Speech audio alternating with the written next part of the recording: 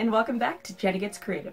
It's bonus video time, and that's right, I got my hands on the Ohuhu brush markers. This is the first run 48 set of Ohuhu brush markers, not sponsored. I bought them myself. They finally went on sale on the Canadian Amazon website. I was really afraid they were just going to automatically be out of stock like they are currently on the American site, but they weren't.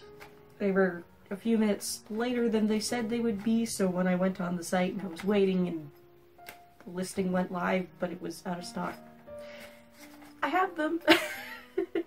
So first I'm going to swatch them all out. I'm going to blend them with some of my other brands. I'm going to see what they do with the colorless blenders I have from other brands, because no, this set does not have its own colorless blender. That's okay. They're all the same, basically. Maybe look for some color dupes, I don't know. And then we're gonna get into it and do a piece with just the Ohuhu brush markers. And I'm gonna give you all of my thoughts and opinions, what I think of these Ohuhu brush markers, what I think of them just by themselves, how I think they compare to the other brands, do I think they're worth it, and yeah.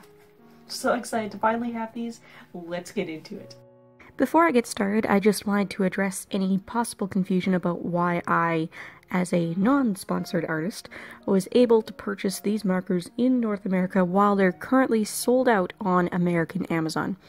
If you pay attention on the Amazon listings for Ohuhu products, you'll see that the orders are fulfilled by Amazon. This means that Ohuhu sends all of their inventory to Amazon's fulfillment centers, and Amazon handles shipping the items out to customers who order them. I'm Canadian, which means I order from the Canadian Amazon website. When Ohuhu announced that their brush markers were released, it was only on the American Amazon website, because all of the other regional sites that are carrying Ohuhu products had to wait for their inventory to get to those other countries, go through customs, get sorted into the fulfillment centers, and so on. The set of markers I purchased is very likely from the same production run as the sets that everyone who got their markers in the States before it sold out got. It's just that it took a couple extra weeks for the Canadian branch to be ready to release them for sale. Australia beat us to it, which I find a bit odd considering they're so far away and we have a huge land border with the States, but whatever. So, unboxing, or unbagging, I guess, these markers, you see the 48 beautiful color tops of markers, a couple small pieces of paper, and a plastic sheet. One of the pieces of paper is a little info card with their FAQ on one side and instructions to get 10% off for sharing your experience on the other. The second piece of paper, which I don't think made it onto camera, is their own printed swatch sheet, but if you know me, I gotta swatch them myself. The plastic sheet is meant to be used underneath your paper if you're not using a paper that's either thick enough to handle a wet medium like ink, or specially coated to prevent bleed through. It's a cool idea, but of course being rolled a bit to get shoved in a small case, it comes kind of curled up and just not very convenient. I imagine if you left it pressed under heavy books for a long time, it would eventually flatten out on its own. I turned my hairdryer on low heat and warmed it up first before setting a book on it, and I was able to flatten it very quickly. But the edges did start to warp from the heat a bit, so be careful if you want to go that route.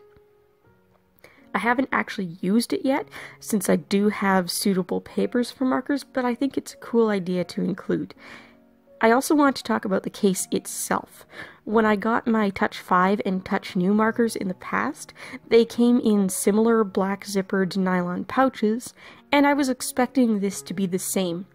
The pouches those touch markers came in are quite thin and flimsy.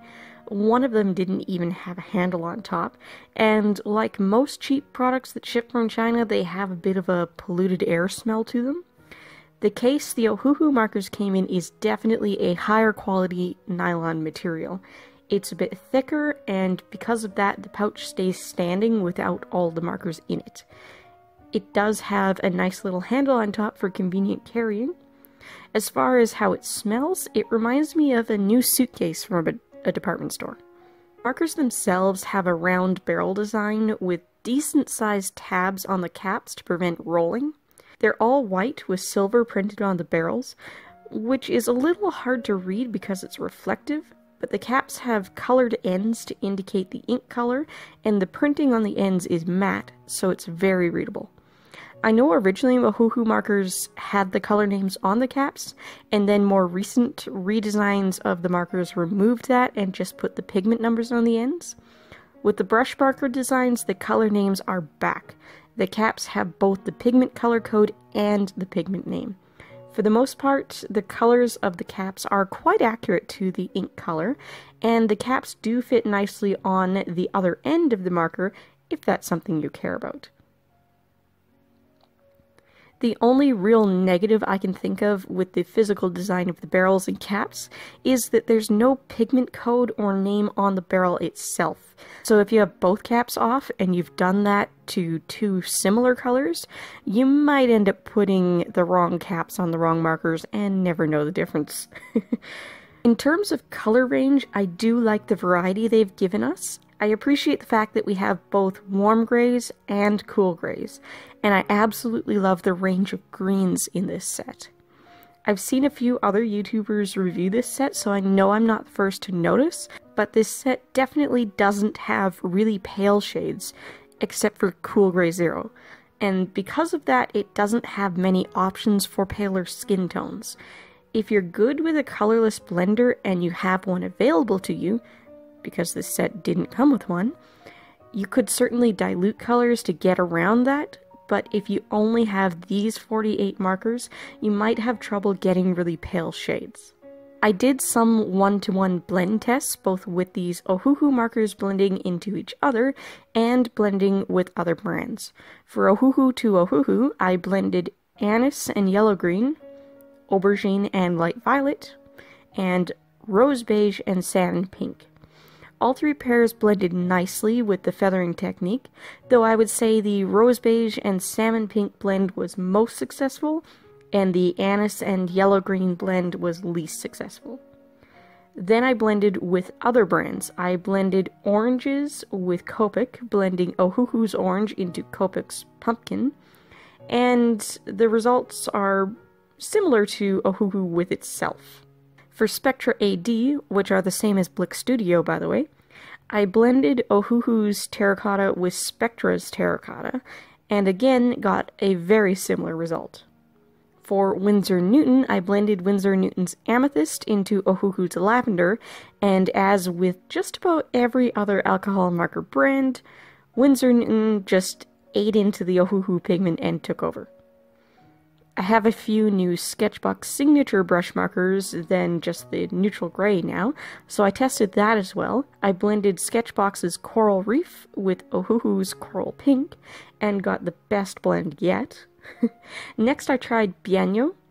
At first I blended bianyo's pastel rose into Ohuhu's pastel rose, and it turns out they're exactly the same shade, so then I tried again blending the same bianyo marker with Ohuhu's pastel pink, and didn't get much of a blend. Finally, just for the fun of it, I tested the infamously unblendable double line by Genvana markers, which sometimes play nice with other brands but absolutely do not blend with each other. I blended double lines cerulean blue with Ohuhu's royal blue, and although it's definitely not perfect, it did a decent job of blending. So to summarize, Ohuhu's brush markers blend just as well with Copic, Spectra AD, and Sketchbox Signature as they do with each other, marginally well with bianyo and double line, and like every other brand out there, they lose the battle to Winsor Newton's oddly strong formula. Next, I tested every brush marker colorless blender I own on a swatch of Ohuhu's Geranium Red, and they all did basically the same thing, which was to dilute the pigment they touched, and they all diluted about the same amount.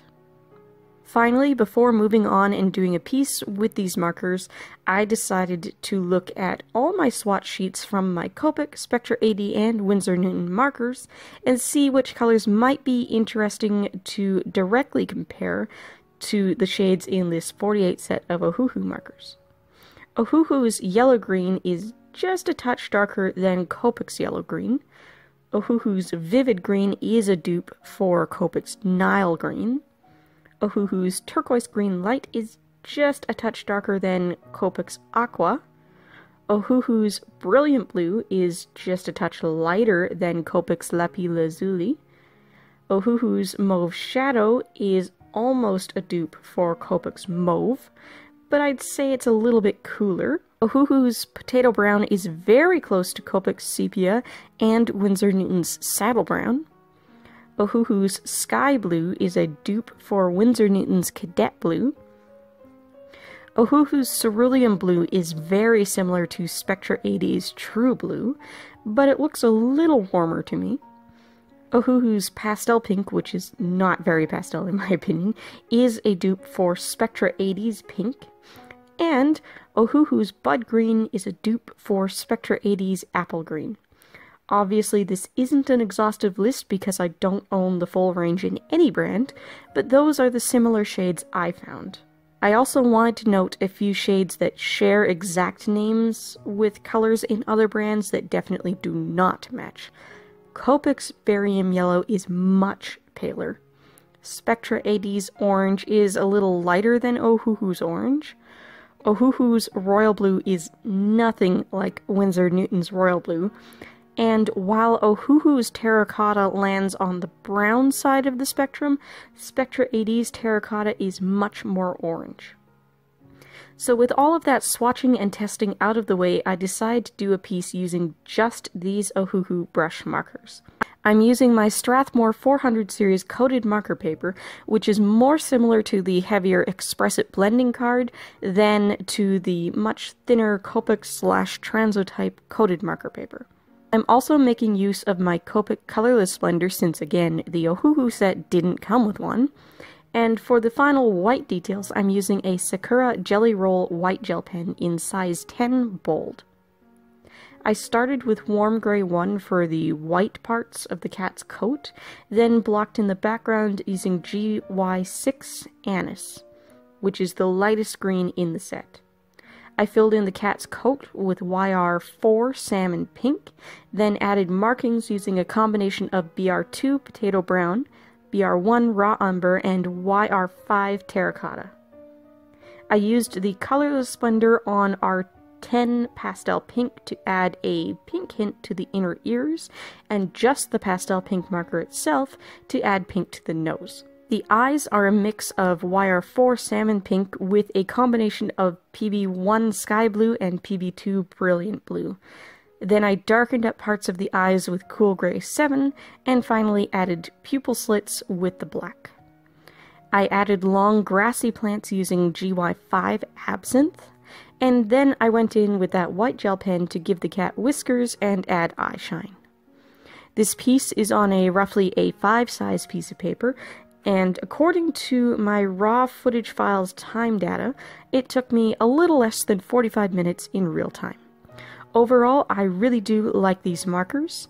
These are the firmest brush nib I've ever worked with in an alcohol marker, but I didn't feel that it was a disadvantage at all. I was actually surprised when I went back and sampled each of the other 6 brands just to confirm that Ohuhu's brush nib is the firmest, because they really felt quite nice to use. I'm a little disappointed that my Jazza's Jazzy Art box isn't here yet, because I'd like to compare them to the new nibs on the Spectrum Noir markers. I know originally Jazza thought those were quite firm, and the markers in his box have their new softer nibs, so I guess I'll let you know when I do that unboxing how the Ohuhu nibs compare. If you've been able to try out these markers already, drop a comment down below and let me know what you think of them. And if you haven't yet, are you going to? Are you waiting on them to restock? Have you tried Ohuhu's bullet nib markers? I haven't, so this was my first experience with the brand. They've absolutely been added to my go-to collection at my desk. If you liked this video, don't forget to hit the like button, and if you're new here, please do subscribe and ring the bell for notifications. I appreciate the view, and I'll see you on Tuesday. Bye guys.